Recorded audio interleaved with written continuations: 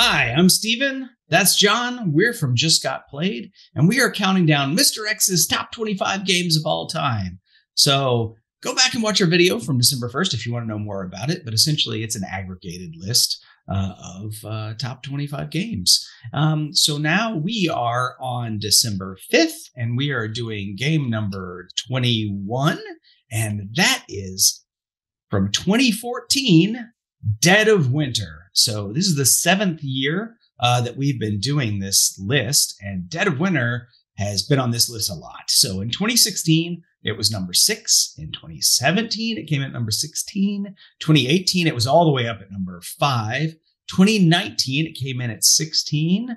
And 2020 and 2021, it missed the list. But here it is back again. In 2022, we have Dead of Winter, a Crossroads game, at number 21. All right, John, can you tell us what Dead of Winter is about? Sure. Dead of Winter is a game about survival. Everybody's working together. It's a cooperative game. You're trying to get food, weapons, protect yourself. Really, your entire goal is staying alive, and it is not an easy task to do.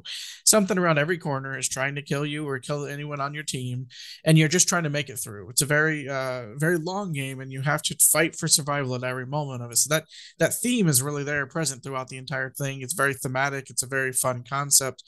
But the twist that probably makes it high on people's list that really do enjoy it is there could be a betrayer amongst your midst. There's somebody that possibly, it's not always the case, possibly is working against you.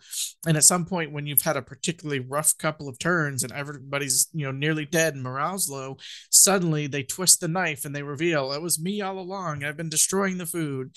So there's that moment where you as the betrayer can just suddenly reveal that you've been hindering them all along.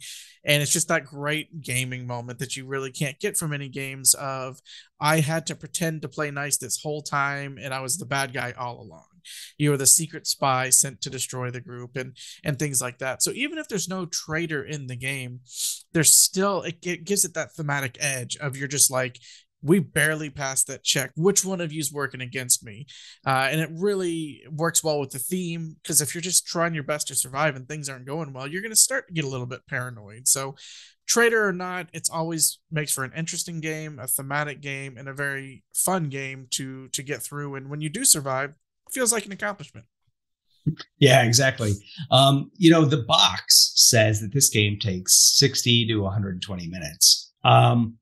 I guess maybe it takes 60 minutes if you die real fast. It also says it goes up to 5 players, so 2 to 5 players. And I played this at 5 players, and I can't imagine 5 players actually playing this in 2 hours. It took us a lot longer than that with 5 players.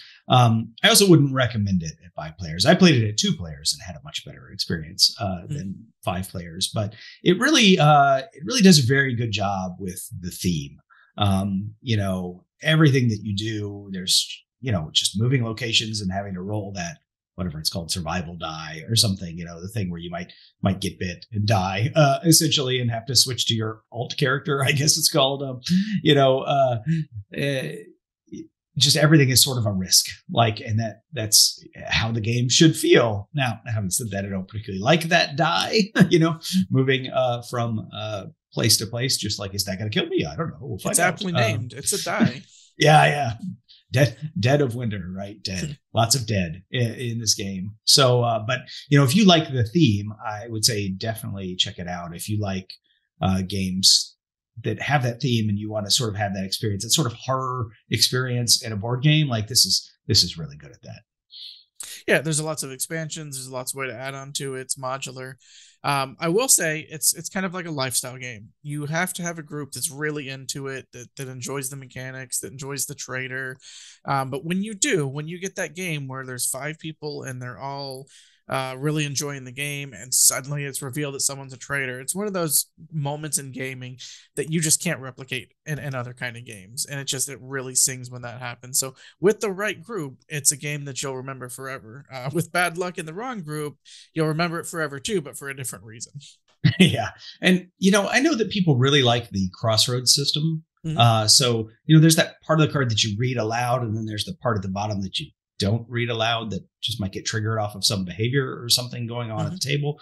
And I think, it's interesting because when this came out, people were like, ooh, Crossroads system, that's cool. They should make more games like that. And I think there have been 1 or 2 other Crossroads games, but I guess they've fallen flat, right? You never hear about them. So I would say if that sounds interesting to you, that this would be the game to check out for the Crossroads system, because this is the original one and the one everybody talks about for that system. Definitely a game to check out for sure. Yep. All right. Well, so this video is a contest. So MrX's top 25 games of all time is a contest. And the way that you enter is you leave a comment in the YouTube video. At the end of the month, we'll select someone, and that someone will win a prize. So in this video, tell us what you think about Dead of Winter. And if you don't have any particular thoughts about Dead of Winter, tell us what you think is the best sort of horror-themed board game, or the board game that brings, out the horror theme best in your opinion.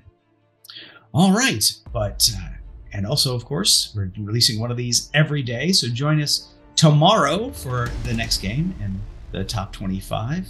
But until then, I'm Steven, that's John, and thanks for joining us.